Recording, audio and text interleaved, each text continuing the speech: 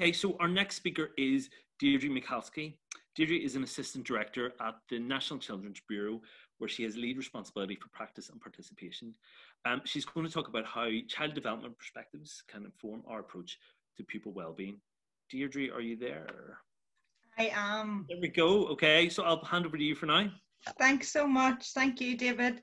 Thanks, everybody. Lovely to be here on an evening, which I know is at the end of another big, long day of work for all of you.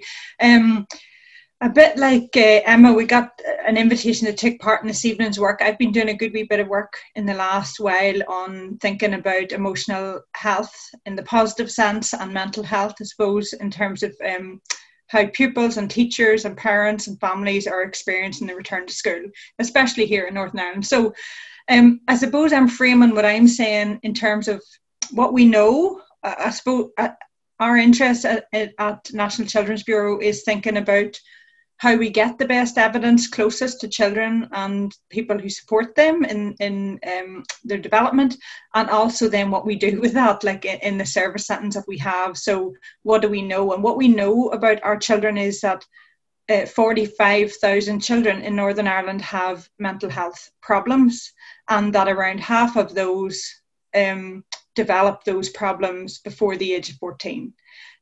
So we know a lot about the mental health issues that you will be familiar with in schools, but we know significantly less about the positive well-being or the general well-being of our pupil population. So what we do know about, I suppose, is what works, and it's about trying to shift our focus back to thinking. A lot of what Emma says really has resounded with me in terms of understanding relations and day-to-day interactions with children to be core to this. So there are huge resources out there.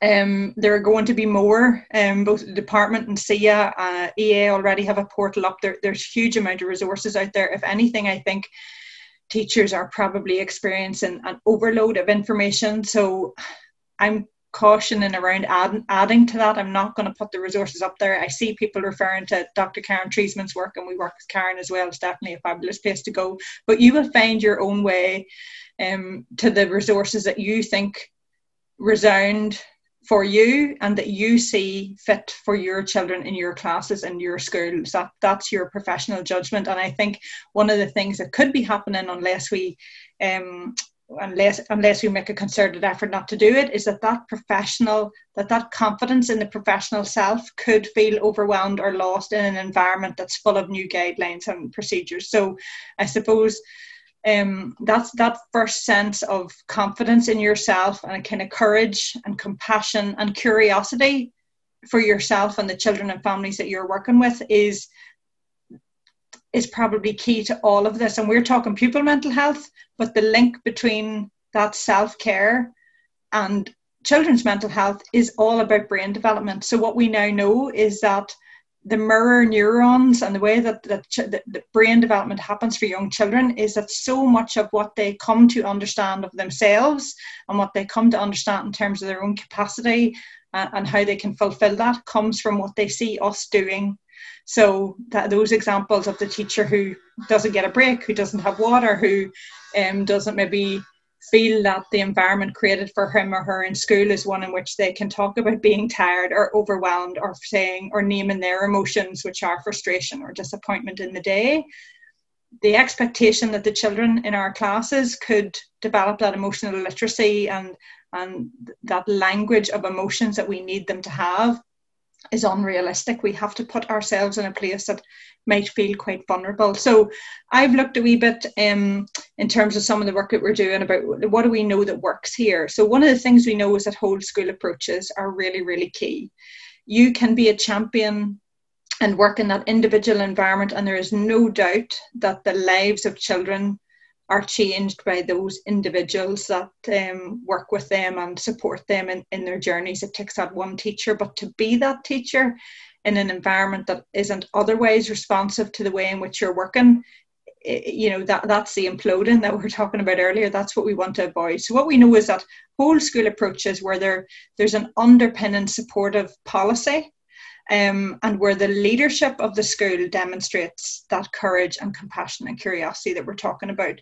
those are like legs on the stool, if you like. So they also come, and I suppose these are some of our challenges, they also come with a need to prioritize that professional learning. You know, we look, and we have looked before, at the type of the extent of child development knowledge that teachers receive in your initial teacher training education. Mostly those are there in optional additional modules. They're there for you to specialise in if you choose to. So I think there's that kindness to yourself to not presume that you have all of the knowledge, but if you want to acquire it, it's certainly out there. And the instincts and professional judgment that you allow yourself to rely upon will bring you to that space.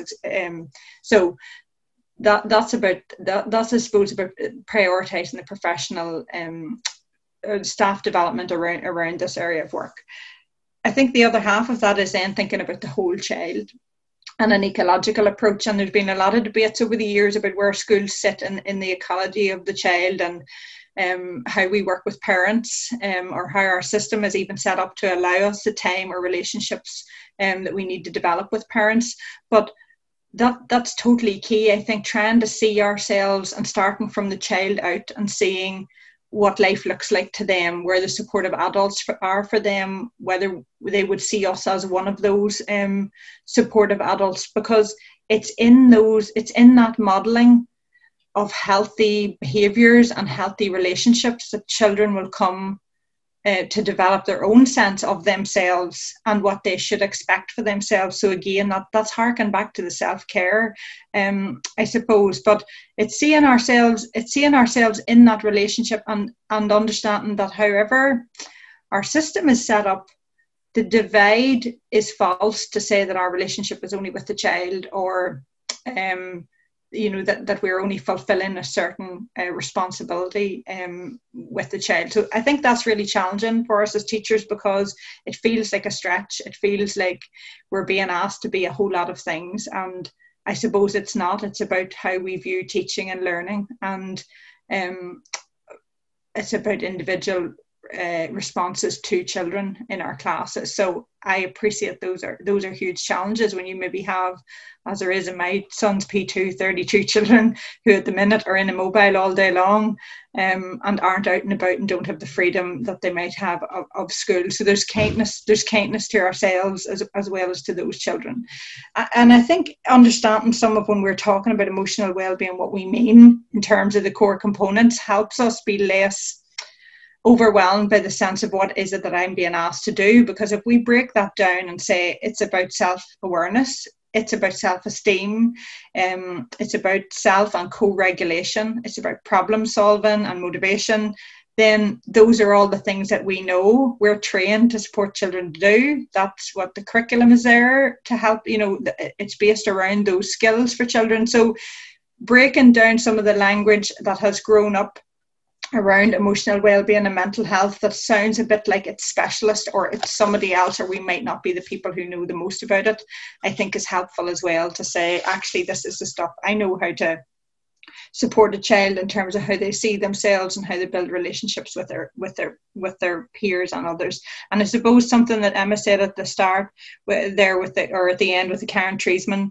quote made me think of another one, which is children learn and grow within and because of relationships. So that's the fundamental. And when we break it back down to there, it is the small day-to-day interactions that we have, and it is the self-forgiveness and the saying sorry to a child for those snappiness and for those things that people talked about in the chat at the beginning, and acknowledging that we can experience as much frustration or disappointment in the day as children do. And when you create that environment of emotional literacy, I think children respond to that and can say, maybe you could have a glass of water, or maybe you should have a sit down in the comfy chair for 30 seconds if that's what children do, or other.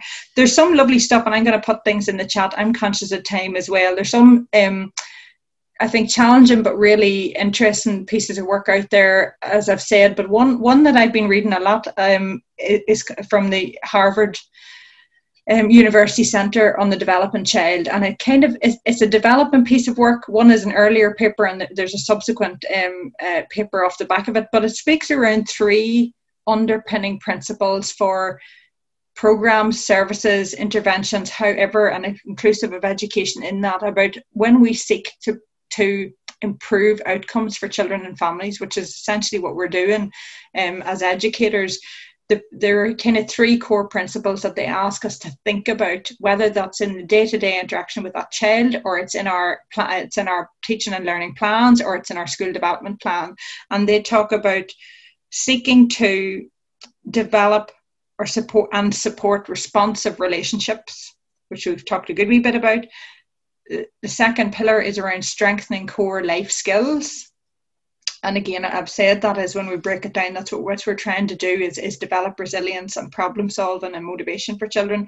And the third is reducing the sources of stress. Now, we can't solve poverty and we can't solve the poor home, but in terms of the quality of housing or experiences that children might have, but we can be responsive to them and make school a less stressful place to be, where children whose circumstances might be adverse feel more confident, positive about coming to school, and they feel like they belong, and that teachers, that's a place where you can be honest about what's going on for you and how you feel about that, and how that might be affecting your learning. So I suppose I'll finish up.